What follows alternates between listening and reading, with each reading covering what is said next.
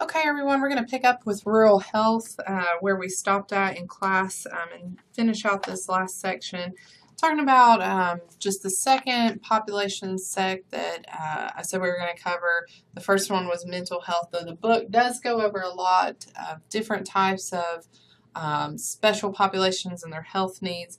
These are the two we're going to focus on for purposes of the class, but do be aware that you are responsible for the information covered in the text. So with that, we'll go ahead and get started just talking about overall what does our rural population look like.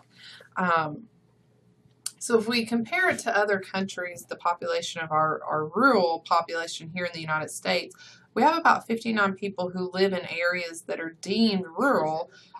And like I said, when we look at it, that's about the same population of the United Kingdom, of France, of Thailand. So we're talking about a significant number of population and a significant number of people that are considered rural. So for example, in urban areas of the United States for the last census in 2010, we had about 80% of the population was considered urban, and then the remaining almost 20% was considered rural.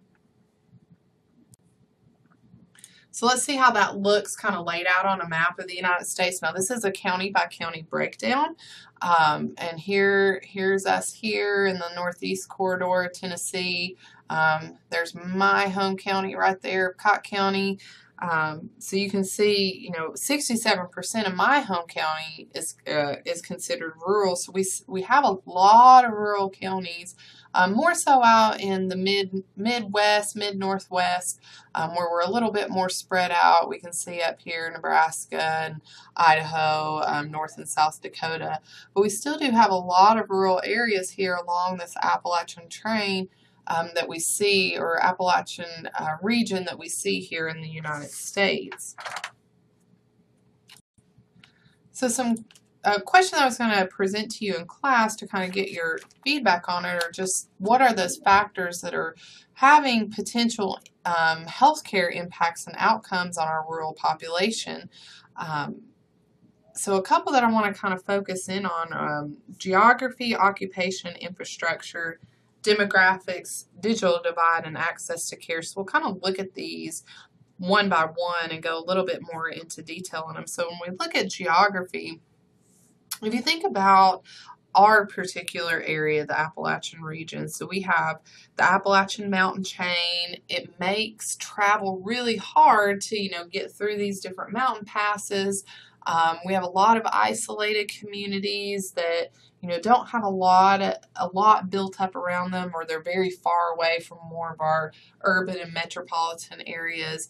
And so these smaller pockets that we see, particularly in our region here in Appalachia, we have smaller populations, and so overall travel is very hard, and that's one factor when you think about rural healthcare that kind of impacts healthcare and our outcomes. So when we look at occupation, again, think back to what you see a lot around here. So we have a lot of people, that travel for work, they farm, they're in hospitality, we have a lot of coal miners. So we have a lot of pretty hazardous health conditions, hazardous occupations in this area. We have a lot of people who travel for work. So just another factor that kind of another contributing factor. Again, infrastructure, I think we've touched on this before. Infrastructure in our particular area is very underdeveloped. We're a little bit, people say we're a little bit behind the times in terms of infrastructure and technology. Demographics is one that I really want to hit on because when we think about demographics, think about out-migration. What I mean by that is, how many of you really, want to go back to where you grew up to work and raise a family and, make a life there? I'm from Little Cott County. While I love my home county, I don't particularly want to go back there, raise my family, work there, simply because the jobs are not there for me. So when we talk about out-migration, we have this talent in our communities, and they, leave for whatever reason, for school or opportunities. They leave the communities and they never return. So we're left with a higher concentration of that more senior population in our rural communities as opposed to this younger generation or younger population. Digital divide feeds back into infrastructure. We're just not as tech savvy in this region or in the rural setting as compared to our more urbanized and metro settings. And then access to care. 80%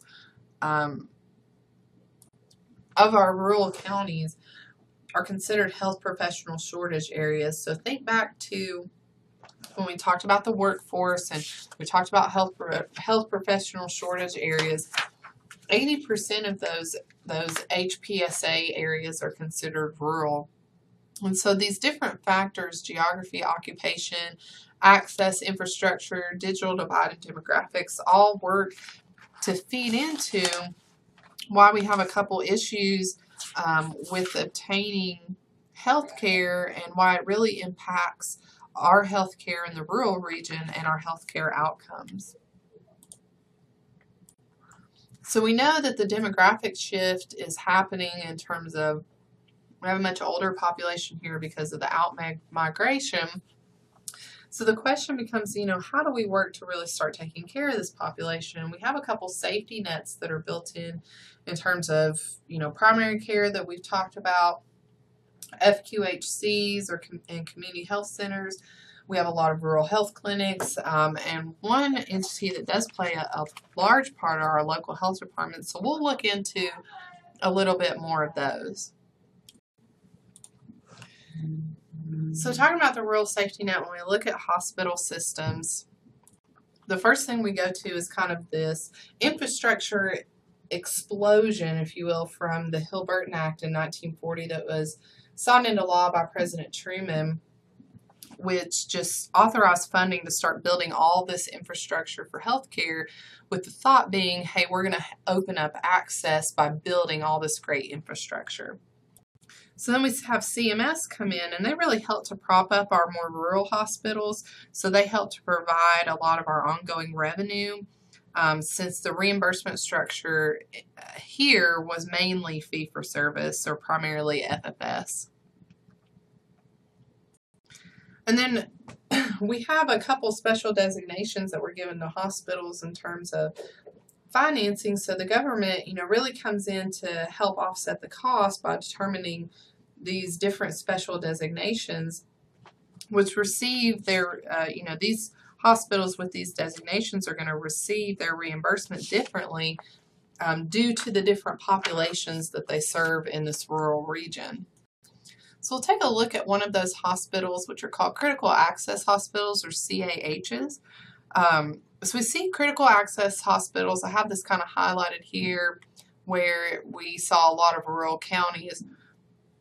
Critical access hospitals, we're going to see those a lot in rural communities, and they're really important to the care communities. So they're to be a critical access hospital, you have to be 25 beds or less. And we mostly, again, see these in the Midwest. They're not very common in Tennessee, and we have a couple up towards the top corner of the state, and a couple out in North Carolina. But the primary region that we see these critical access hospitals is going to be out in our Midwest region. So again, critical access hospitals, these come out of the Balanced Budget Act in 1997, and again, we see these primarily in rural hospitals, 25 beds or less. They have a small 24/7 emergency room and emergency room services. The whole point, even if you look at their ALOS, their average length of stay being 96 hours or less, the whole point of the critical access hospital is to get you in and get you out quick. So to be a critical access, you have to be 35 miles primarily away from your nearest hospital, but the states really have control over that distance requirement. So some can go in and remove the distance requirement if they feel that that is necessary. So when we look at CMS, Center for Medicare and Medicaid Services, traditionally we would see CMS reimburse under cost. And we said before in class, their traditional reimbursement is about 80 cents on the dollar. So if you go to a hospital and you have a Medicaid patient, you can anticipate for every dollar of services that you expend on that patient, you're going to get 80 cents in reimbursement. So you're taking about a 20% loss. But critical access hospitals are different. They get something called cost plus reimbursement, which is 100% reimbursement plus an additional 1%. And this is to help offset the cost incurred by these hospitals because of the patient population that they see. CMS also administers something called disproportionate share payments, or these are also called DSH payments, DSH payments, and these are used to help offset the treatment costs for these more vulnerable populations. So we said we see a lot of different, maybe more unique to us, health conditions that can cause treatment to be very costly, especially if you're in a critical access hospital. So CMS offers out these DSH payments to help offset that cost. But we have a huge issue around critical access hospitals in terms of their closure and, the services that they were providing to the population just kind of disappearing.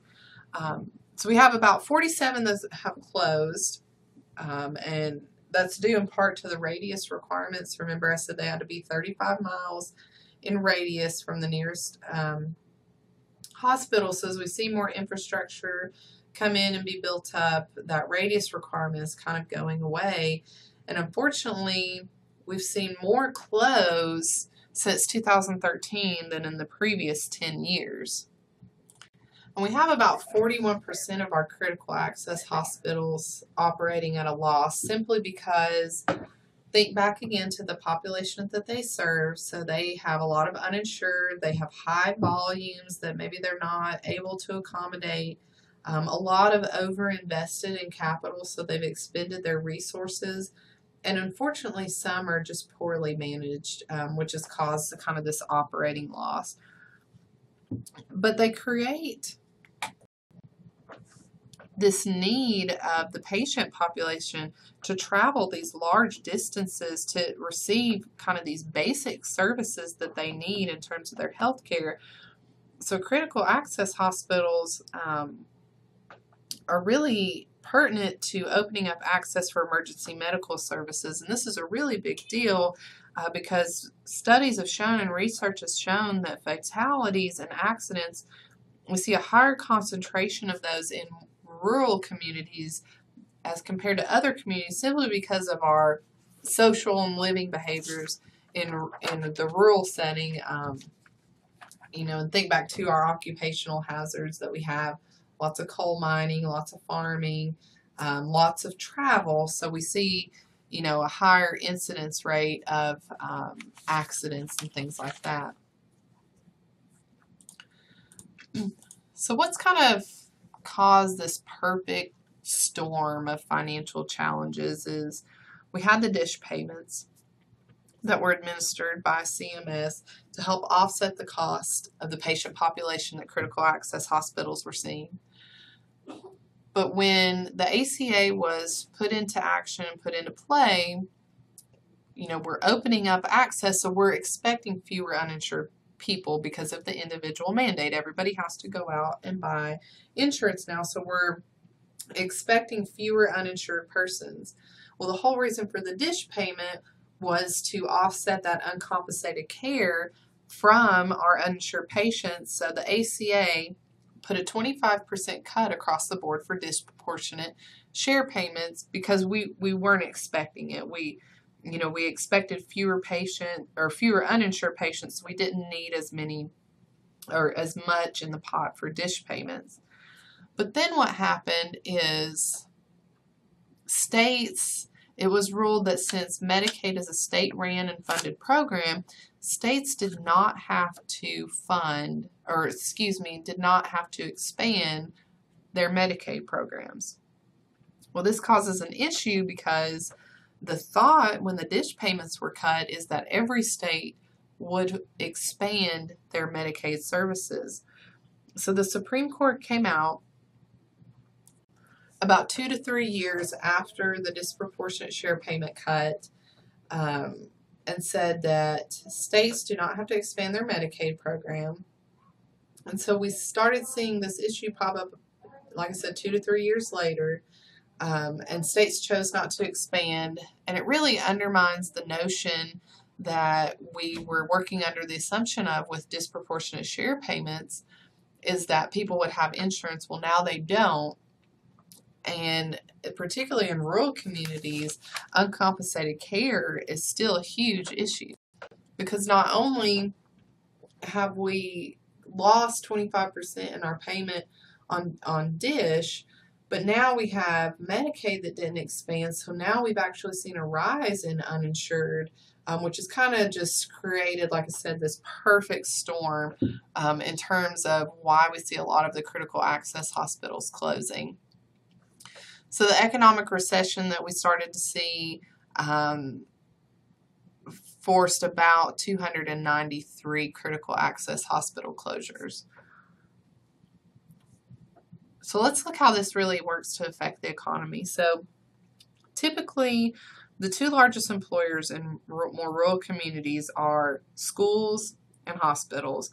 More often than not, if you live in a rural community, you're either going to work at the school or you're going to work at the hospital. So if we have a critical access hospital that closes in a rural community, this can really create a significant job loss for that community and for their population, which can domino effect into other sectors of a community's economy. So if we had 293 closed, which we said we saw 293 facing foreclosure because of the recession, on average, what that's going to translate into is about 36,000 direct jobs and 50,000 community jobs for a total of about almost $11 billion hit to local rural economies. So really just this perfect storm of issues came together to really put us in the situation we're in right now in terms of critical access hospitals. Community health centers, they're also called FQHCs, Federally Qualified Health Centers. They're a non-for-profit. They're a 501c3, and they receive grant money from the federal government, which means since they are receiving federal money, they have to see everybody regardless of their ability to pay. So they're kind of like a hospital that receives Medicare reimbursement. They have to see or accept anyone through their center regardless of their ability to pay, and they work more on a sliding scale fee. And so we actually have an FQHC here on campus in terms of the student health clinic as an FQHC. The next one we're going to talk about rural health clinics. These can be for-profit or non-for-profit, and they don't really receive federal grant money, so they're not required to see everyone regardless of their ability to pay. And so they're not required to see uninsured patients if they don't want to. They're not forced as part of their reimbursement. So last one we're going to talk about local health departments. Think back to when we were talking about the history of public health. We went over health departments through that. And, early on, for health departments, their main focus and main concern was more environmental based. So we saw a lot of sanitation issues, a lot of disease prevention or disease spreading issues. So really population based in its earliest kind of formation. In the 50s through 70s, we didn't really have infrastructure in our rural communities, so we had no FQHCs there. We really had to rely on, as a rural community, our local health departments. And so because of that, local health departments were almost forced to be more engaged clinically, which really worked to blur the lines between public health and medicine. But then we had the IOM, think back, we had the IOM come out, the Institute of Medicine come out and say that there was really a complete disarray among our health departments and that they need to get back to their population-based work that they used to do. So we saw a lot of health departments pull out of the clinical services game, go back more towards population-based. So it's kind of made this, come full circle, if you will, in terms of our local health departments. But we'll take a look kind of at the breakdown.